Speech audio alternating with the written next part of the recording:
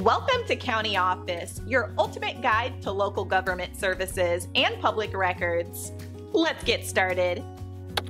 How to change fiscal year in QuickBooks Desktop. Changing the fiscal year in QuickBooks Desktop is a crucial process that ensures accurate financial tracking and reporting. Here are the key aspects to consider. Understanding the need for change. Businesses may need to change their fiscal year for various reasons, such as aligning with industry standards, restructuring financial reporting, or complying with regulatory changes. Preparation.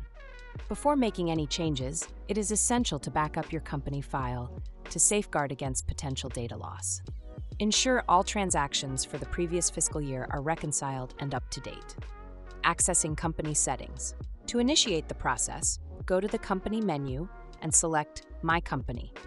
Then, navigate to Manage Your Account and make the necessary adjustments in the Account and Settings section. Modifying the fiscal year. For QuickBooks Desktop 2022, select Company from the top menu, then More, Fiscal Year Change to start the process. Alternatively, you can go to Company Information and use the pencil icon to edit the Report Information tab. Setting the first month of the fiscal year, navigate to the Account and Settings section, then select the Advanced tab. In the Accounting section, click on the Edit button to change the first month of the fiscal year. This adjustment affects how transactions are categorized and reported.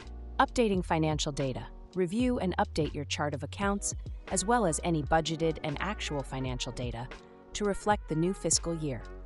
This ensures accuracy and consistency in financial operations. Impact on reports. Changing the fiscal year will affect the dates in your reports. However, your data will remain intact, and you can manually adjust the date range on your reports to display data from the previous fiscal year if needed. Closing the books, optional. While not mandatory, closing your books at the end of a fiscal year can prevent accidental changes that might affect your reports. This can be done through the Set Closing Date option from the Company menu.